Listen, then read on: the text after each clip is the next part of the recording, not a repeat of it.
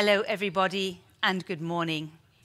My name is Tamsin Rose, and I will be your moderator this morning. And we're going to explore the way forward, plastics in a circular economy. The way that this works is many of you are watching us on Zoom, and we will have opportunities for you to engage. How you do this is you raise your virtual hand, and you can put your comments and your questions in the chat. And in the next hour together, we will be giving you an opportunity to come in and share your ideas and your thoughts. The hashtag for today is FOE debate, and you can see that on the screen behind me. We look forward to hearing your views and your comments. So let me just give you a sense of perspective. We are the third planet from the sun in a universe that has existed for billions of years. And yet, we live in a plastic world. For most of us alive today, our first exposure to plastic was in utero, before we were born. And every single day since we've been born, we've been exposed to more. We've ingested it, we've touched it, we've used it. Our entire world is surrounded by it. And it's convenient, it's helpful, it's cheap, it's useful. But we're now starting to understand the long-term and the short-term impact of our plastic world. So the way forward isn't as simple as just looking at plastic. It's part of a broader conversation about the way that we live our lives together. It's the way that we consume. It's the way our economic models have been developed.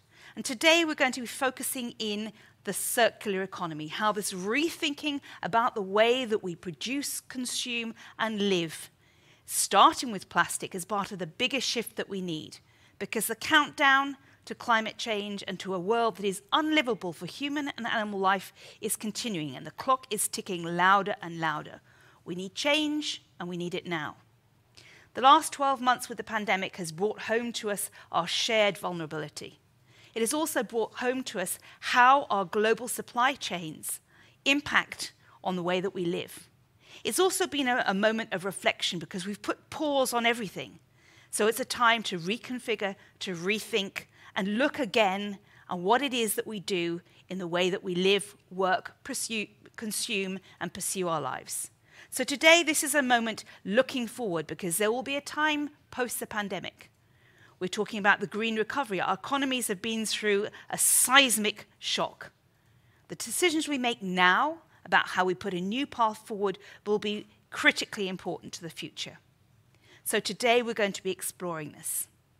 And I'm delighted to introduce our first speaker this morning, Hans Bruyninckx, the Executive Director for the European Environment Agency, and he's going to share with us a new report looking at the impact of plastics and how we can use this as our stepping stone towards a green circular economy. Hans, welcome. Please share your screen and your report with us. I will share the screen.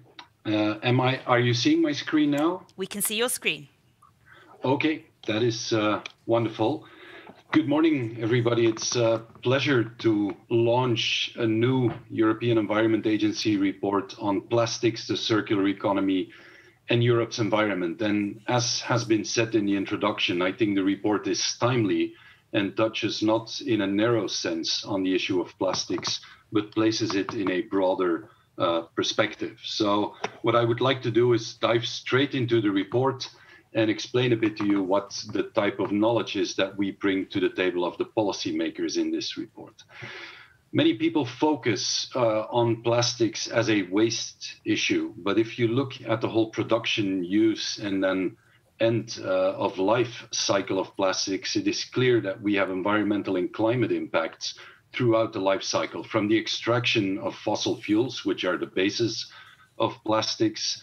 Greenhouse gases and pollutants are emitted during that stage and the production stage.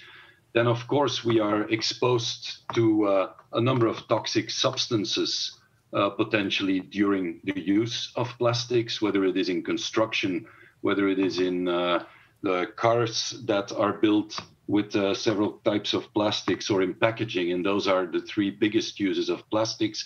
And then in the after use, where litter is an issue, but also landfill and incineration of litter is an issue that produces environmental and climate impacts.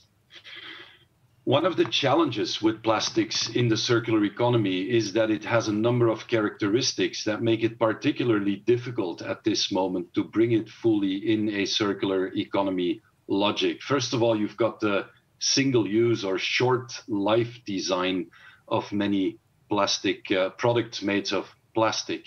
Then you've got the issue of addition of additives, which make them more hazardous and also more difficult to keep in a circular economic logic. And then there's the leakage to the environment, which is often persistent, hazardous, and on top of that, accumulating over time.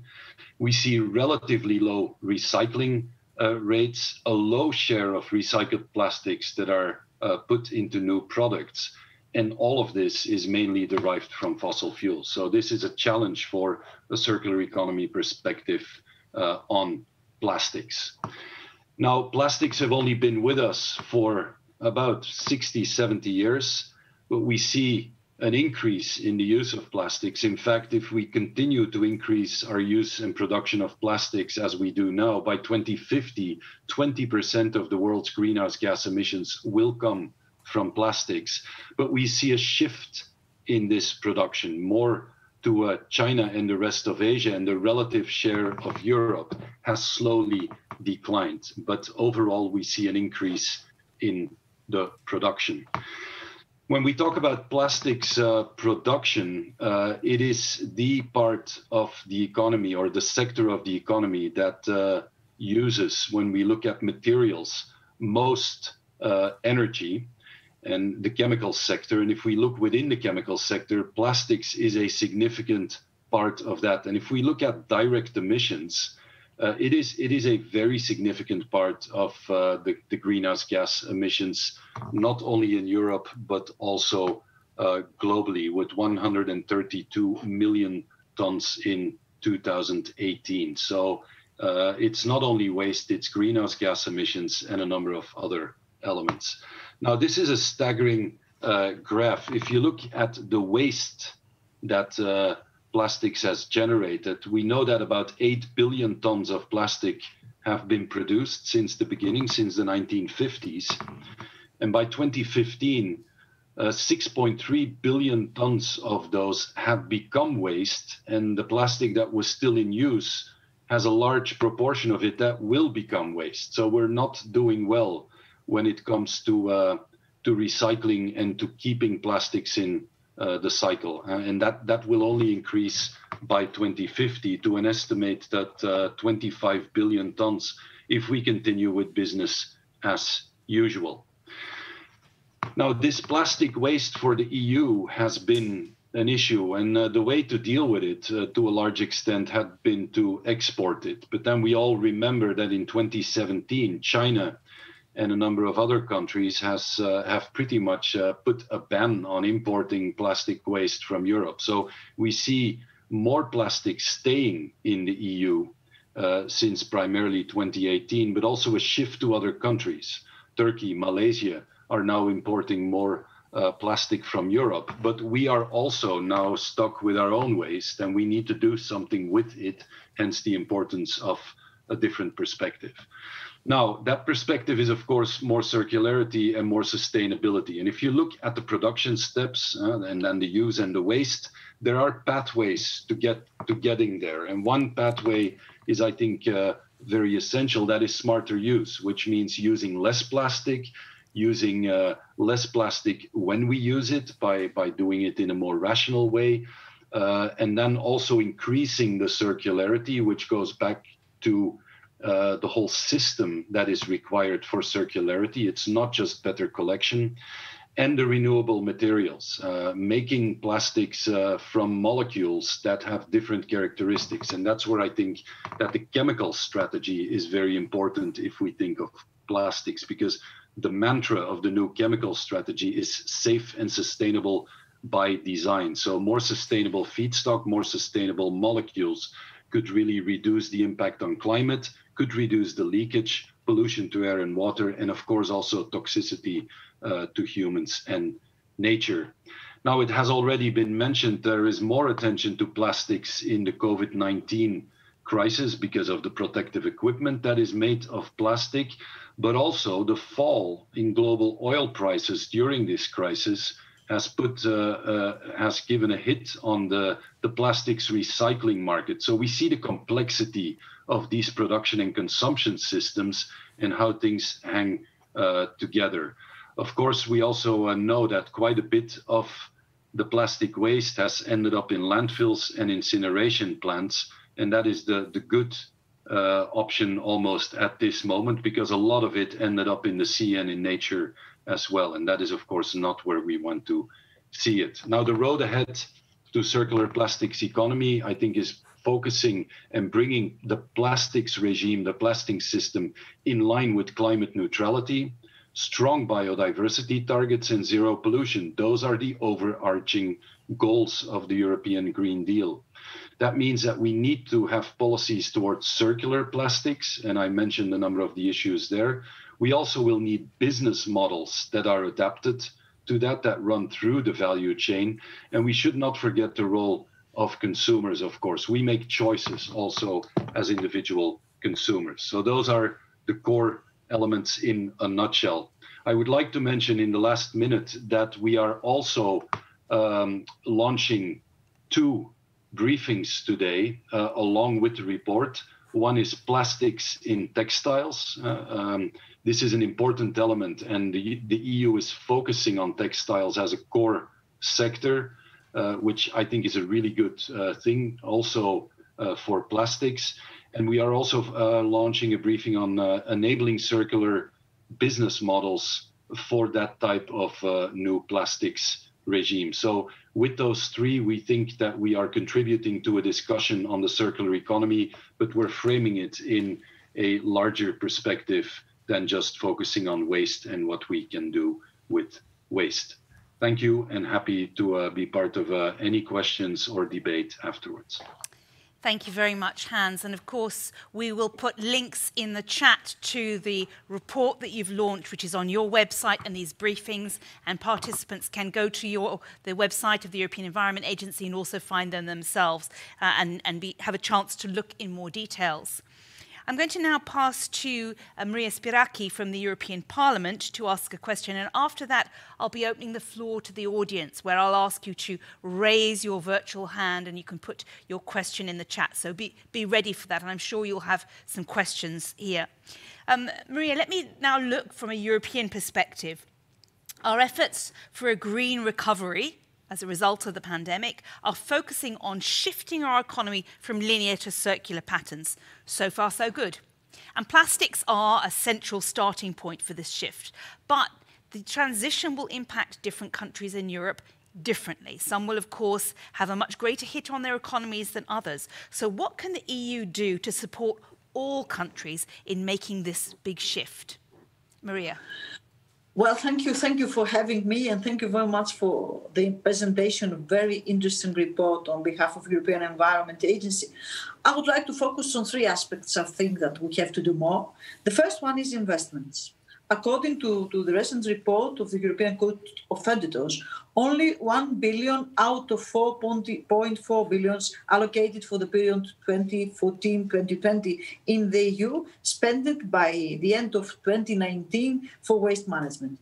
So we have a lack of investments, and we don't use the existing financial instruments in order to increase investments, not only in waste management, but also in facilitating the industry and the companies to transform themselves from using and producing single-use plastics into recyclable plastics and biodegradable plastics. The second one is how can we use the legislation, the legislative power that we have? Well, we need to update the legislation, and at the same time we have to monitor the existing legislation. As maybe you are all familiar, about 1/3 of EU's reported plastic packaging recycling rate is achieved through shipments to non-EU countries for recycling. And by the beginning of this year, the Commission has banned this procedure. So it is important to have a strong monitoring process. And it is also important to use our powerful tools like the tax system that we have. For example, we have to lower labor and capital taxes in favor of environmental taxation. And maybe in this regard, we can create some kind of incentives. We have also to go ahead with mandatory extended producer responsibility schemes concerning different types of plastics in order to have enough quantity of plastic waste for finally achieve to have allow me to say profitable activity for recycling plastics. And the third aspect that I would like to focus on is the way that we will engage people by educating people, by finally creating a new model of consumer. And consumers are very, very sensitive in this regard. And we can play a huge role by initiating specific campaigns, by also engaging students. And this was my focus during my last campaign under the topic Fish or Plastic. I engaged a lot of schools in Greece, and I think that the response finally rewards me. Once again, thank you very much, and I am at your disposal for any further questions. Thank you very much, Maria, and useful to get some of your views on what it is you think we could move forward. And I note that even the instruments that we have aren't being necessarily effectively used. So it's not a question of saying we need to have more money to do things. We have capacities, but we're not necessarily targeting them. So now I'm going to open the floor for interventions and questions and comments. If you could raise your virtual hand, and I hope we'll be able to get through as many questions as we can. Our first question, we're going to invite Pascaline. If you would like to share your screen, or if you'd like to just open your mic. Pascaline? Go ahead. What's your question? Thank you very much. This is a very interesting presentation, very interesting debate. My name is Pascaline Gaborit. I'm from Pilots for Dev, which is an NGO working, for instance, on the restoration of marine ecosystems, among others, and on climate change. And my question is about international cooperation. How are we helping other countries to tackle this huge problem, which is plastics? We are just now getting aware of other problems such as microplastics, as you said, in textiles, which are also polluting water and having impacts on marine ecosystems. And there are already initiatives for circular economy, even in third countries, but the problem is to find funding and to scale up. Okay. So thank you. Thank you. So we'll take that question. Maybe I'll start by passing that to Hans. What are we doing to help other countries? You showed a graph there which showed that the numbers of use in Europe of plastic is starting to come down slowly, and we could do more. But it's other countries in the world where you could see a sharp increase, and yet some of those countries, like China, have made big global climate commitments to go climate neutrality. If as you've proposed, that the plastics needs to get brought into more strongly into approaches to climate neutrality, do you see that supporting other countries around the world? Well, yeah, I think part of the solution is to go to the very fundamentals, and the fundamentals are a chemical sector that will have to go through a serious transition if it wants to be in line with the Paris Agreement, if it wants to be in line with biodiversity objectives, but also with a number of health objectives. So going to a safe and sustainable by design chemicals is a starting point. And this will not only be something for Europe. Yeah? A second element is, of course, that there are more and more international agreements like the Basel Convention that do no longer allow for the export of certain waste flows. And that will have an impact, I think, also on other regions from a European perspective. And a third element, of course, is that more and more global value chains, production and consumption value chains are indeed global. So extended producer responsibility schemes, we should start to think about those more and more at a global level. And that is in line with the statements that are made by the sector. All of the big companies have a vice president for sustainability, and they all have a set of standards. Well, they have to be taken seriously, not only in places where there is stronger enforcement and legislation like Europe and some other places, but also across the globe. So holding them accountable for their global value and production chains, I think, is part of the extended thinking about extended producer responsibility. And those are some of the elements that I would put on the table. Thank you. I'm going to be bringing Sander in a minute as a speaker, but before you come in with that, is there anything, you're from the Ellen MacArthur Foundation, which is obviously looking at this issue of circular economy. Is there anything you can tell us about this, you know, the fact that it's a global effort, global supply chains, and many developing countries are going to need financial support and investment to help them move away from a process where they are recipient and processor of much of our waste to another mechanism? Sander? Yeah, I think for me this links a lot to the ongoing debate around putting in place a global treaty on plastics. So we see today that there's front-running businesses and governments around the world that are acting. But if we want to solve this issue and look at the vast and global scale of this issue, we need everyone to act. And a global treaty on plastics could really be a great opportunity to set one common kind of direction globally, but can also include many other elements, including support mechanisms for for the countries that need most support, or sharing of best practices, and want to also highlight extended producer responsibility here that Hans just mentioned. We're working on a piece of work here, and it's kind of increasingly clear that without extended producer responsibility schemes, the economics of recycling simply don't stack up. Collecting, sorting, recycling plastics is more expensive than producing virgin plastics.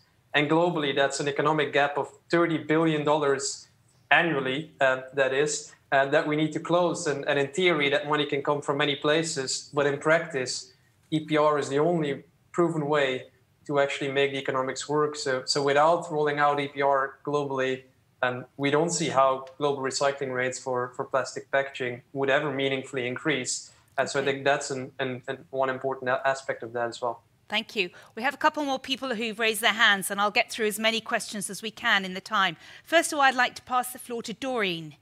Doreen, if you'd like to unmute yourself and ask a question. From Can Europe, hello. Yes, hello. So thanks, everybody, and thank you, Hans, for another interesting presentation. I work on industrial transformation for the organization Climate Action Network, and I have an unusual position in the organization because what I'm trying to do is strongly marry the climate and the biodiversity and pollution agendas together. And I very much hear a lot of that coming through this presentation and the study. My focus really is on chemicals as an energy-intensive industry. And we know that the drive, especially through a key element of the European Green Deal, is the industrial strategy. And the drive there, the focus is very narrowly on climate neutrality. And so the industry is pushing for fuel shifts, for climate, for carbon capture and storage and use, and especially for chemical recycling. So I think when you talk about the renewable molecules, there is a push for what is called renewable carbon. So I think where I'm feeling like the opportunities are this year is in the updated industrial strategy to come. Okay. Where we as an organization are very much pushing for looking beyond those fuel switches. But the other one is the Sustainable Products Initiative, because we need those product requirements that also focus on plastics to take the plastic strategy forward. So I stop there. Thank you. Thank you. Thank you for that. Mira, I might come to you on this because there we've spoken about the extended producer responsibility. This is legislation. We've talked about the Renewable Products Initiative. Where do you see, and the industrial strategy, these are the core pieces of work where the EU could influence some of these issues. Maria, would you like to comment on that? You need to unmute. Sorry. Well, thank you once again. Well, I would like to say a few things under my capacity as one of the authors of the Chemical Strategy for Sustainability motion for resolution on behalf of the Parliament. First of all, I would like to say that it is important to insist on chemicals, on sustainable chemicals by design, but at the same time, we have to take into account that we are talking about the global market, and we have to insist also on establishing a global level playing field, talking about chemicals that we are exporting and chemicals that we are importing in the EU, including the basic ingredients that we use for plastic. Having said that, it is also the energy transformation of the chemical industry and also the plastic industry that we have to take into account. And in this regard, I would like to say that I'm one of the strongest supporters of the use of CCS and CCU in our technology, in order to use all the available technology for transforming our industry into more green, and finally into green and carbon neutral.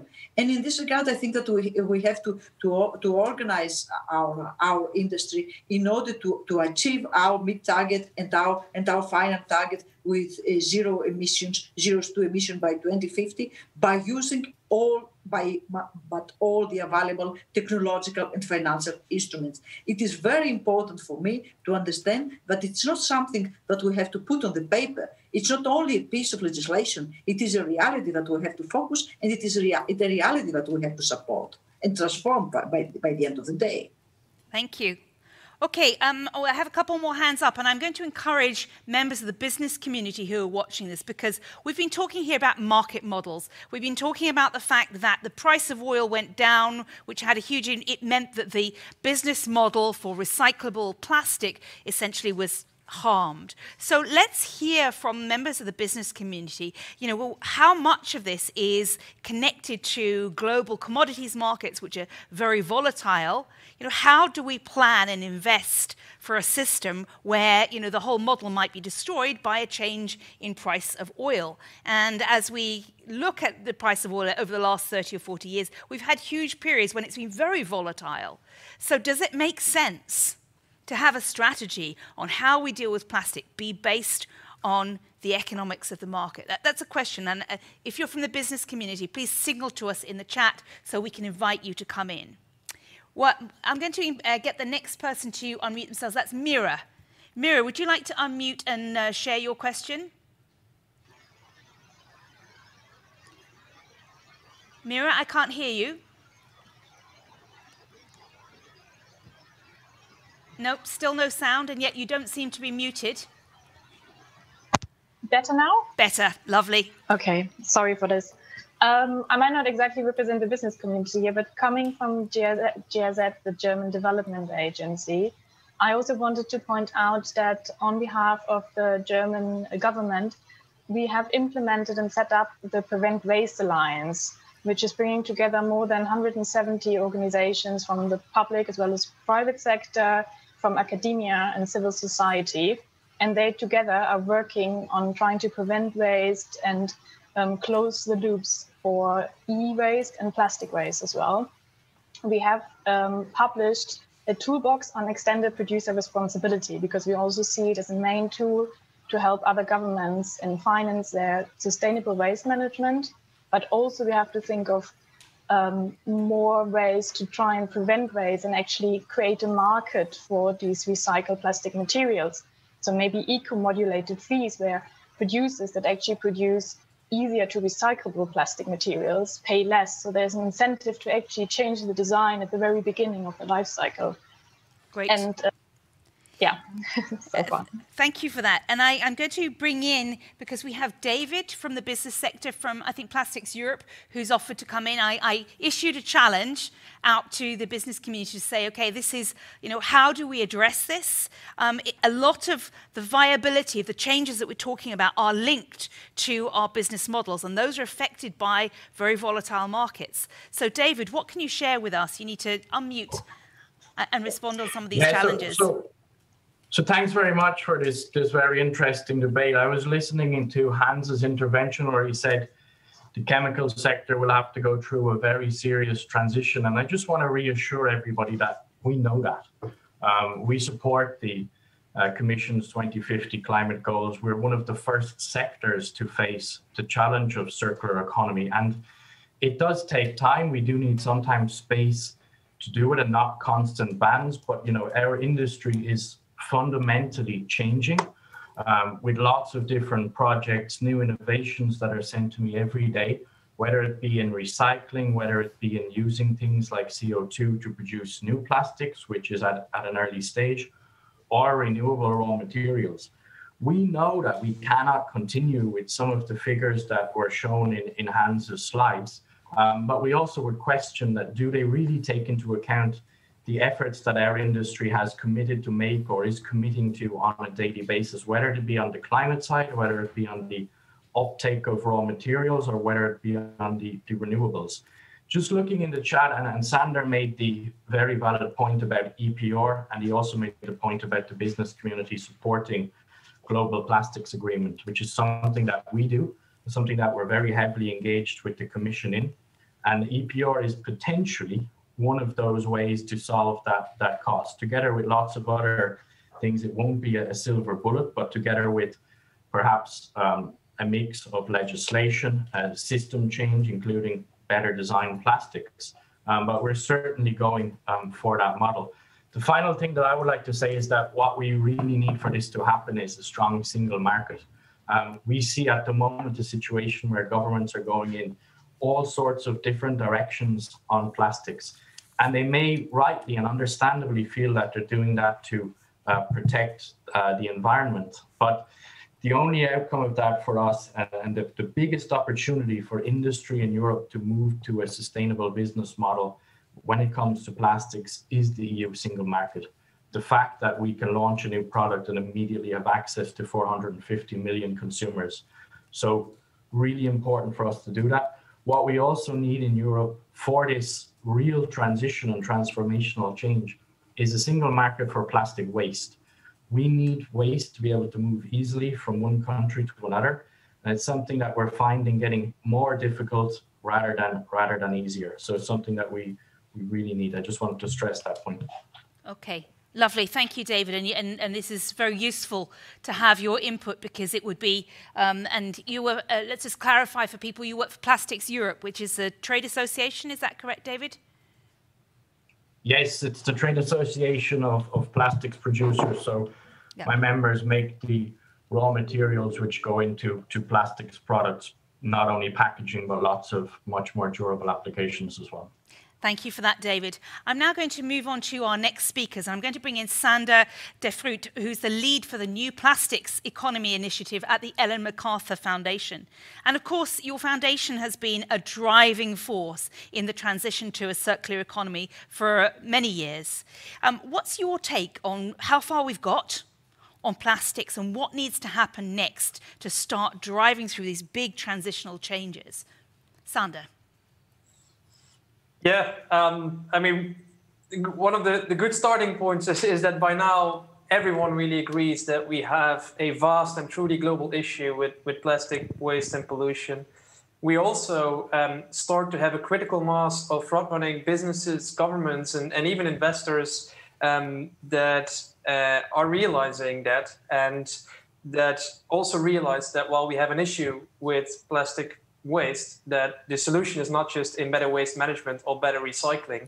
The problem is much more systemic, and therefore the solutions will be much more systemic. Our entire economic system is linear and wasteful by design, and therefore we need to fundamentally rethink that system. And we need a comprehensive circular economy approach to do that. That starts by rethinking what we're putting on the market in the first place, eliminating all the plastics that we don't need, innovating all the plastics that we do need, making sure they're all reusable, recyclable, or compostable, and at the same time ensure that we have the capabilities to also circulate the plastics that we use to keep them in our economy and out of the environment, landfills, and incinerators. And I mentioned that a critical mass of front-running businesses and governments are realizing that, and that's illustrated through the global commitment and the plastic pacts around the world, where now more than 1,000 organizations have explicitly united behind that common vision of a circular economy for plastics and behind concrete 2025 targets to also help realize that vision. So now it's really the time to deliver on these targets and make that vision a reality. And the progress reports of the global commitment and as well as the various plastic pacts started to show initial progress. But equally, if you put that progress in perspective of the vast scale of the issue that we're facing, it's very clear that much more needs to be done and at a much higher pace. And I'd like to in particular call out a few things. I mean, first of all, we need to see much more efforts going into upstream solutions that go beyond recycling, solutions that rethink the way we deliver products and goods and value to consumers, solutions that reduce the need for single-use packaging in the first place. And we've recently published an upstream innovation guide that has over 100 case examples just illustrating the vast amount of innovation opportunities in that space. Secondly, I'd like to call out a few of the plastic packaging types that are not recyclable today, where we need to really ask some fundamental questions. And one example is the small-sized flexible packages. We need to really ask the question, collectively ask the question, do we have a credible roadmap to make recycling work in any reasonable time frame for these packaging types? And if the answer is yes, then we need to see collective and bold action to put that roadmap into practice. And if the answer is no, we need to see equally bold action to innovate away from these packaging types altogether. But we need to ask that question. And then finally, coming back to what I raised earlier, it's crucial to have that critical mass of stakeholders that are stepping up as front-running businesses and governments. But to solve this problem, we need everyone to act, and everyone to act in a concerted way. And that's where a mechanism like a global treaty on plastic pollution could really help, not as a replacement of voluntary action, but as a complement to it. And there's a lot of momentum now. 2/3 of UN member states have either explicitly called for it or expressed their support for exploring this solution. And also in the business community, we've recently launched a manifesto where a couple of dozen of major businesses have called for such a treaty as well. So the momentum is there. The resolution is being worked on. So this is really an opportunity that we simply cannot afford to miss. Fantastic. Thank you very much. So clearly there's global movement.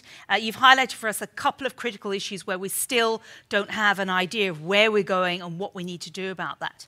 Let me now pass to you our last speaker of this morning, and that's Sarah Nelen from the Deputy Head of Cabinet for the European Commission's Vice President, Frans Timmermans. A question here is, okay, good news, the ban on single-use plastics takes effect this year, which is fantastic. So what's our next big ambitious target that we should be aiming for at EU level? We've heard this big message about a treaty, a global treaty. We've had other people talk about the EPR. We've talked about financial incentives. Lots of ideas here. But what's the view from the Berlaymont, from the headquarters of the Commission? Thank you. Good morning to all. Well, I would like to start before answering the question on the next challenges, a little addition to what you say, well, we have now the ban in place. I would like to underline that what the Commission did with the Single-Use Plastic Directive is much more than the visibility that the ban of some products got. It was really a wider approach to a number of the single-use products that were at the time part of our studies of most found items. And a little bracket, if we would recount today, probably the masks, the single-use masks would be part of it and cause a lot of problem. But with the legislation we have, there's also reduction targets, for instance, for cups and containers. There are design requirements. If you still buy and don't drink tap water, but you buy a single-use bottle with water, the little cap will be tethered and attached to it in a few years. The bottle will have in 25 mandatory 25% recycled content. For consumers, we have under the Single-Use Plastic Directive, there will be labels on which products contain plastic. And for instance, tobacco, the cigarettes are part of that. Consumers will see in a few years' time, and we're working on the labels to be put on the packages, that also those tobacco products contain plastic and therefore should not be thrown away in the streets like where we have counted them. Extended producer responsibility is part of the legislation we have. So for the single-use products that are part of it, producers will have to pay for the waste management cost or the collection costs that are currently there. So just wanted to put that in the broader perspective, because I know that all the attention goes to bans, but that's just one article in the legislation, gets a lot of visibility there, but there's much more. And of course, in the next years, we want to build on more. The Green Deal and the new circular economy action plan that was adopted just before the lockdown last year in March 2020 builds on the plastic strategy of the Commission and highlights further actions that will come. And I'll just mention a few. I think one important one is action around microplastics. There are normally next year restrictions via the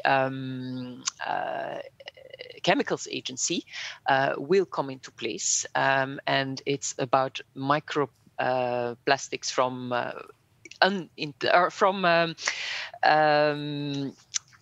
intentionally added intentionally added products such as cosmetics, detergents, and paints. So that's upcoming measures at European level.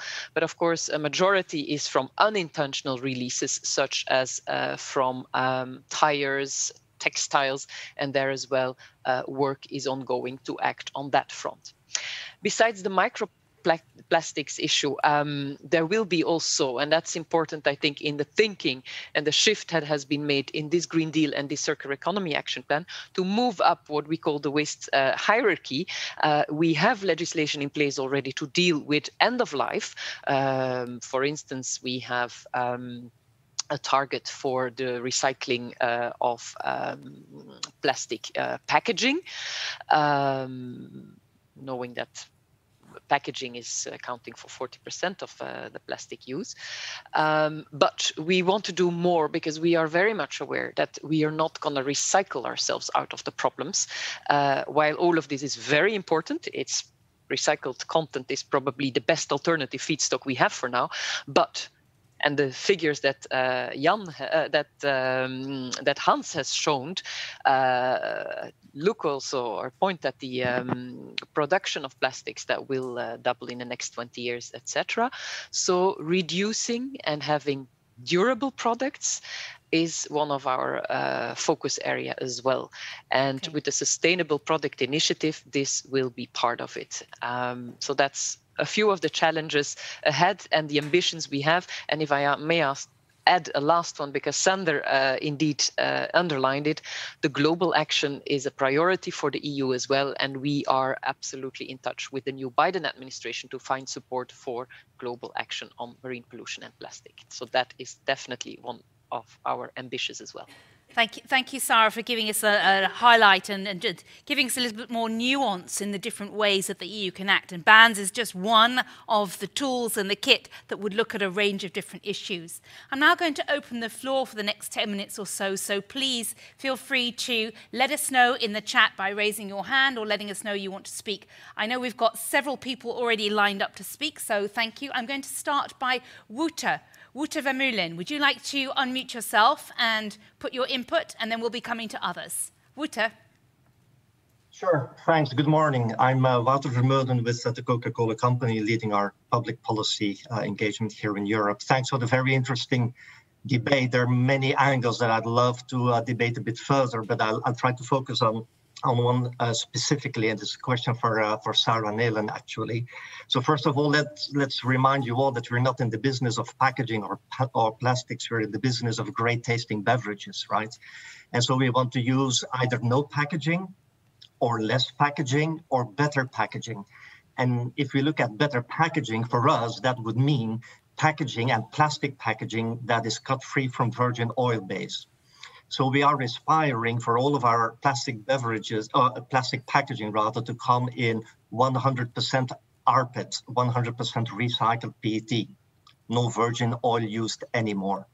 In order to do that, obviously, that means massive investments, both in collection infrastructure, where we support well-designed deposit return schemes, as well as in recycling infrastructure, meaning long-term security, long-term stability. So my question to you, Sarah, and maybe also to Sander is, to what extent do you see 100% RPET as an important tool, and does 100% RPET have a place in a circular economy in Europe? Because if we're confronted with the debates that we currently see in certain member states of banning these 100% RPET, then I do think we won't be able to attain those long-term targets. Thank you. Ja, Sekunde, bleiben Sie dran, weil ich in einem Meeting bin, da muss ich mich da erstmal ausklicken. Sorry, somebody needs to mute their mic. Thank you. Okay, I'm going to come back to you, Sarah. Das ist gut, aber ich rufe Sie zurück, in 10 Minuten. Also to Sander, if you want to briefly answer that question, is there a view for RPET? And if so, what are we doing to 100% recyclable RPET? Sarah, and then perhaps Sander, you also might want to say something on that? Well, at the European level, as I mentioned, what we have put in the single-use plastic legislation is already a minimum goal of 25% recycled PET by 25, and for all bottles, a 30% target in 2030. So it's clearly part of our toolbox.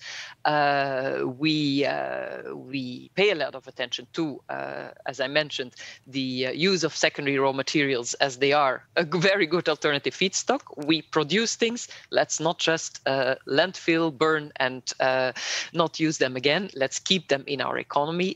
Let's keep them going. So yes, this is part of the toolbox, but as mentioned as well, it's not the solution or the solution for all our problems either. We need to look beyond it. We need to look at other solutions, at people bringing their own bottles on the go, etc., etc., and also looking at, what we transport often in beverages is a lot of water. Are there solutions with syrups? Are there solutions which go beyond and which go into the way of thinking that Sander has laid out, a systematic rethinking, and that should be also part of our toolbox at European level. Okay. Thank you. I know we've got lots of comments coming in the chat about the issue about RPET and PET recycling, etc., and the question of chemicals that exist in package recycling. Sander, do you want to add anything on what we just said? Because you were referenced that it's this new thinking about where we might go. It isn't just replace one plastic with another. It's a bigger picture issue. Sander? Yeah, exactly. I mean, one of the overall objectives of the circular economy or consequence of a circular economy is a decoupling from fossil fuel feedstocks. But it's important to do that in the right way, and that is first and foremost eliminate all the packaging that we don't need. And there's a lot of examples of that. I mean, Wouter, your competitor PepsiCo has SodaStream completely rethinking the business model and delivering the beverages or the great taste, as you called it, to consumers in a completely different way. When we do need packaging, focusing on reusable packaging, and that's where your own company Coke has done great work in countries like Brazil and Latin America. It would be fantastic to see that scaled much more widely across the globe. So these to really help reduce the need for plastic packaging in the first place. When we do need plastic packaging, then it's about avoiding virgin plastics, and that's where the RPET comes in as part of the solution. And then finally, where we do need virgin plastics, hopefully as minimal as possible, there over time shifting to renewable bio-based feedstocks for these, obviously in a way that is regenerative and not depleting our ecosystems. But that's kind of the order of things as you want to approach that decoupling from fossil fuel feedstocks. Thank you very much, Sander. I'm now going to bring in our next person who wants to speak, and that's Magiswara, who is going to ask a question. I think she's going to be linking into something as a critically important thing. We're talking about global trading here. We're talking about moving large amounts of plastic in big boats around the world. A lot of it used to be exported to developing countries, a lot less since, as Hans mentioned, in 2017, China stopped taking it. But it isn't just the good people who are involved in sending official ships. There is, at all levels of the waste management cycle in Europe and beyond, there are criminals involved in it. Illegal waste shipment. And this is a clear issue that we may have all the rules in the world, but this stuff still needs to be moved around, and there are people who are getting around those rules. So, MacArthur, would you like to just unmute yourself and pose your question, please?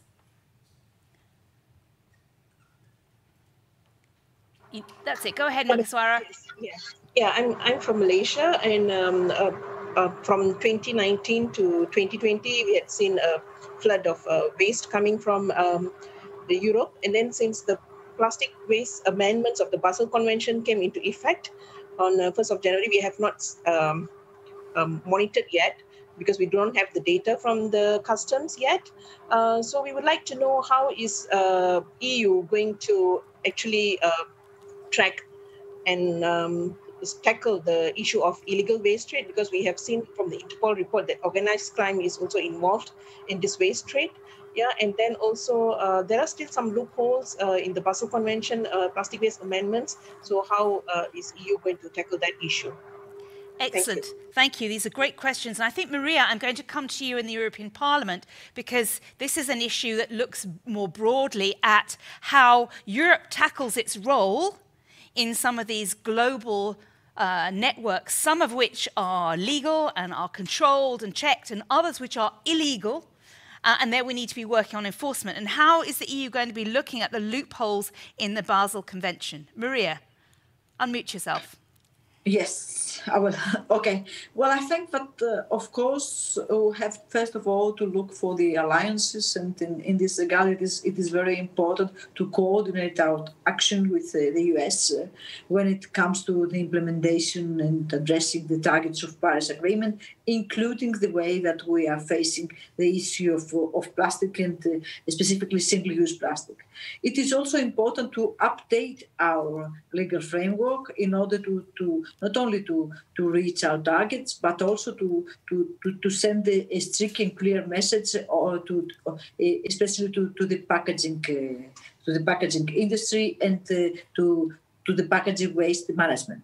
But I think that the most important issue for me, and allow me to say, is the way that we can create a global treaty, taking on board all stakeholders. And in this regard, I would like to give some kind of numbers.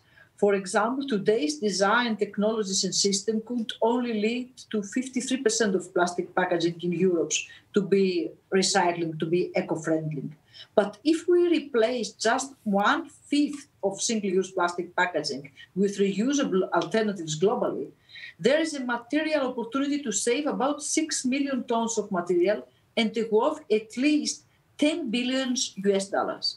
Having said that, I would like to say that we have also to increase the profitability of this kind of action. We have to give incentives to the industry. We have to give incentives to all stakeholders that they are involved in this regard.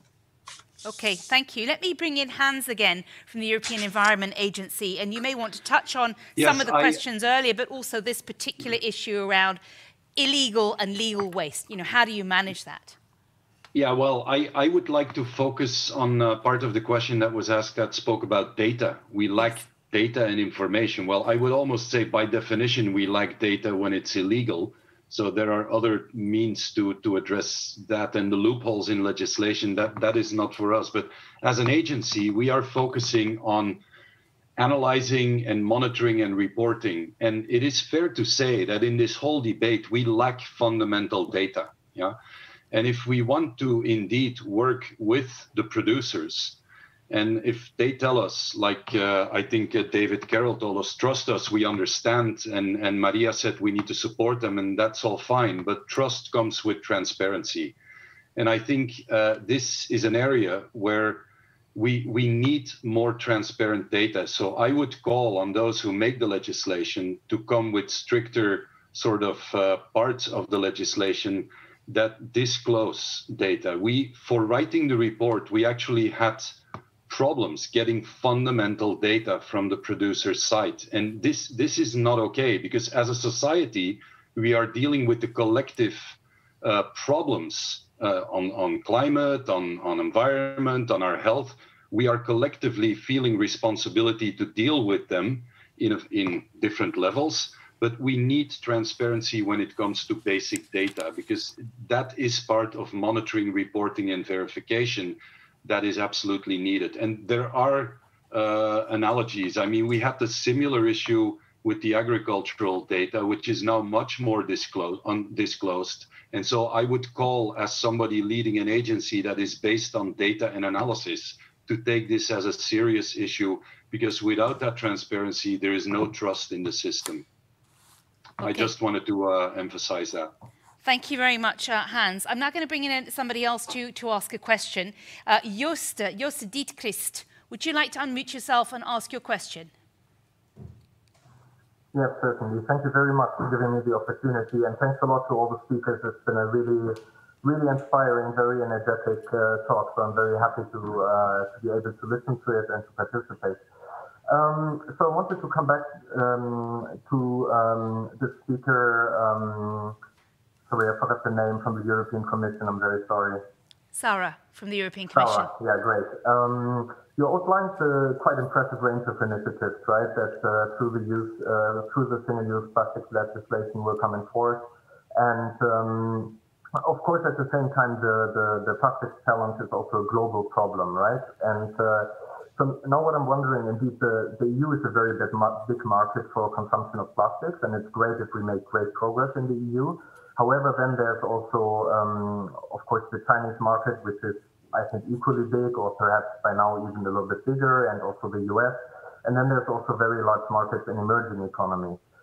So I'm wondering about your strategy in terms of the Commission's strategy in terms of how to get similar initiatives on the way in these countries and regions. And of course, I mean, in particular, I would like to hear if you think it might be worthwhile going for a global agreement and thus trying to bring these initiatives to not to a lowest common denominator, but to a highest common denominator. Or would you say it's more bilateral negotiations that could help to convince, for example, China to adopt similar initiatives? So I would be quite curious to hear some answers to that. Thanks. Thank you, Joost. And so this is a question for Sarah. And here's a question. What's the best way to get other parts of the world involved? Should we do bilateral, working individually with big players like Brazil or with China or with India, or do we try and do it multilaterally? How do we ensure that other parts of the world where their use of plastic is likely to be growing, we can support and get global action? Because, as we've heard, it's a global problem. Sarah? Absolutely, and it's not one or the other. We do all of this together in our relations with individual third countries. Circular economy is part of the dialogue for quite a while already. And it's not just, if we go to Africa, it's not just DG Development Corporation who's in charge.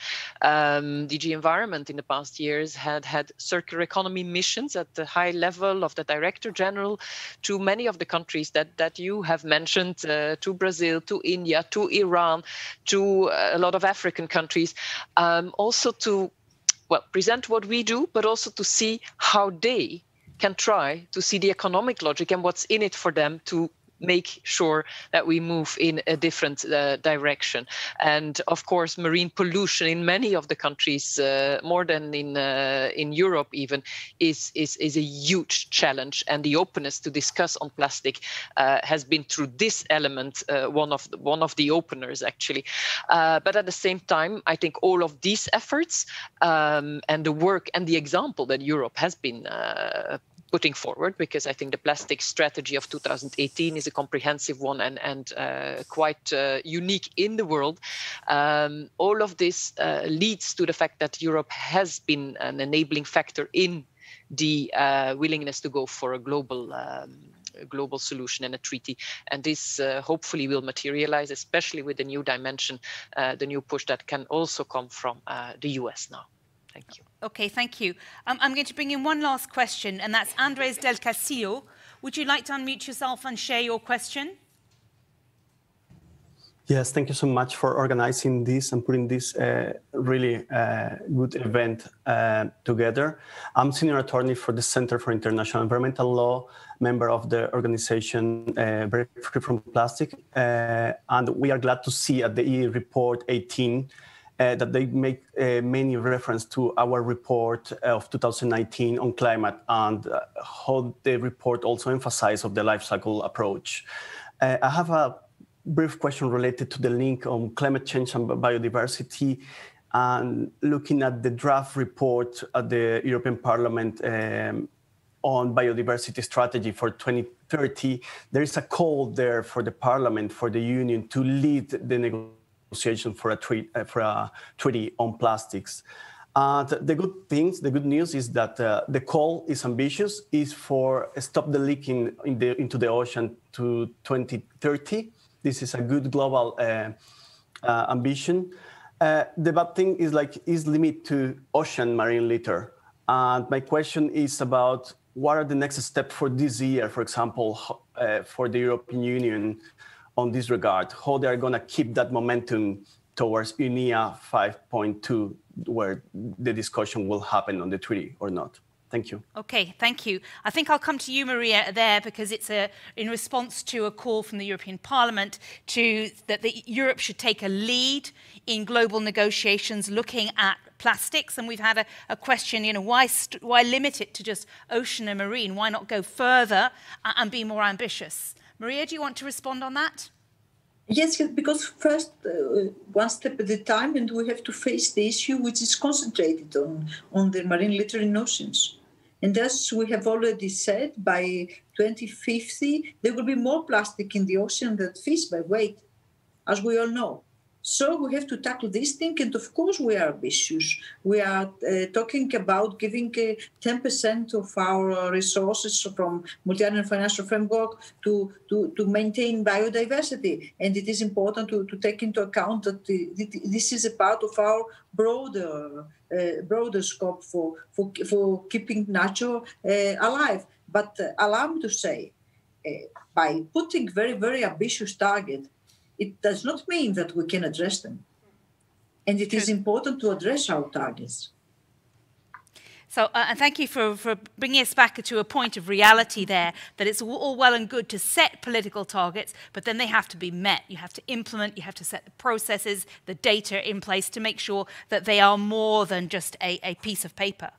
We're coming towards the end of our time together, so I'm going to go back to each of the members of our panel and invite them to think about one big idea about where they think Europe could go next, what we should do next. And we've had lots of things that have come forward in our conversation. We've had a call for better data, requirements for all members of the value chain to share their data so we can understand more of what's happening. We've had a call for more ambitious targets. We've had a call for tracking waste, and particularly illegal waste that is being delivered from Europe and exported to other parts of the world. We've had a call for there to be a sort of rethink about the way that chemicals are used. We've had a call for a focus on renewable plastics, keeping out of the environment. So lots of potential topics here.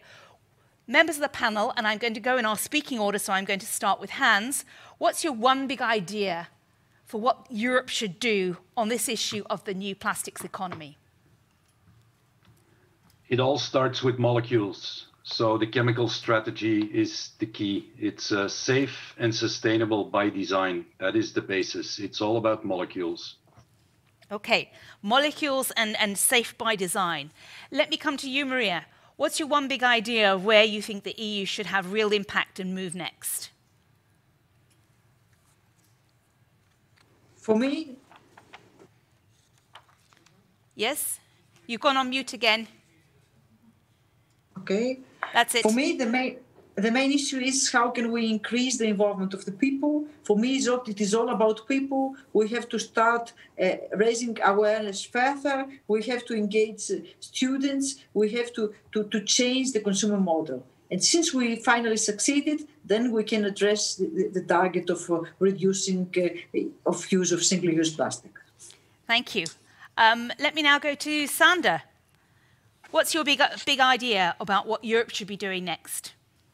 Yeah, I think we've seen, working with 100 companies around the world, we've seen over the past year a shift from focusing on waste management and downstream solutions only, more to focus on design. I think the next big step is understanding that design is much, much bigger. The solution space is much bigger than just design for recycling and designing to use recycled content, and need to go beyond seeing this as a packaging challenge and how do I redesign my packaging, to also think about how do I redesign my product itself, how do I redesign entire business models. That's an enormously unexplored innovation opportunity that should urgently be explored to solve this issue.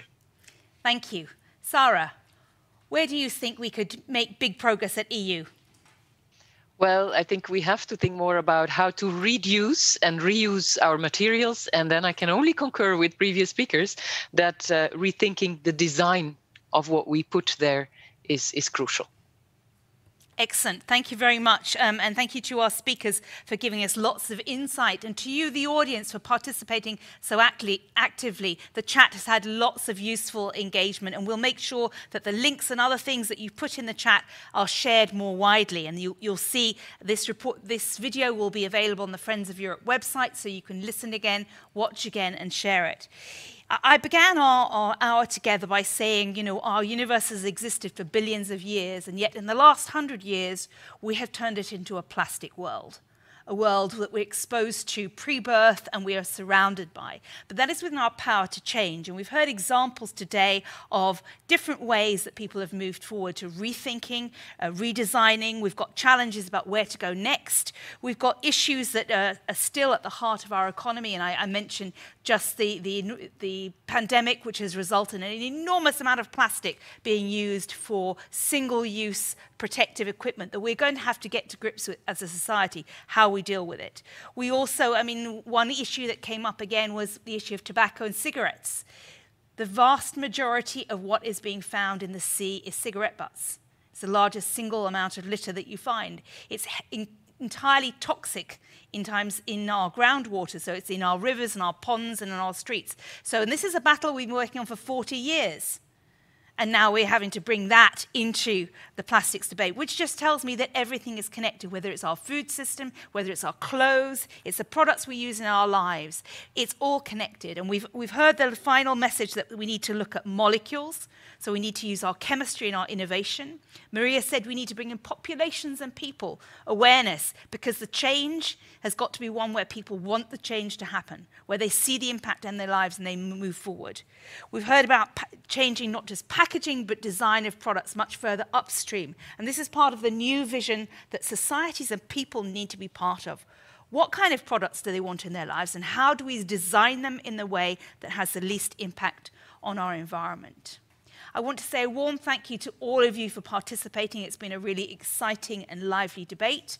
Join us again on Friends of Europe for upcoming debates that you'll find details of on our website. You'll also be able to find other activities and publications, so please follow us on Twitter. Thank you all. Stay safe. Goodbye, and see you again soon.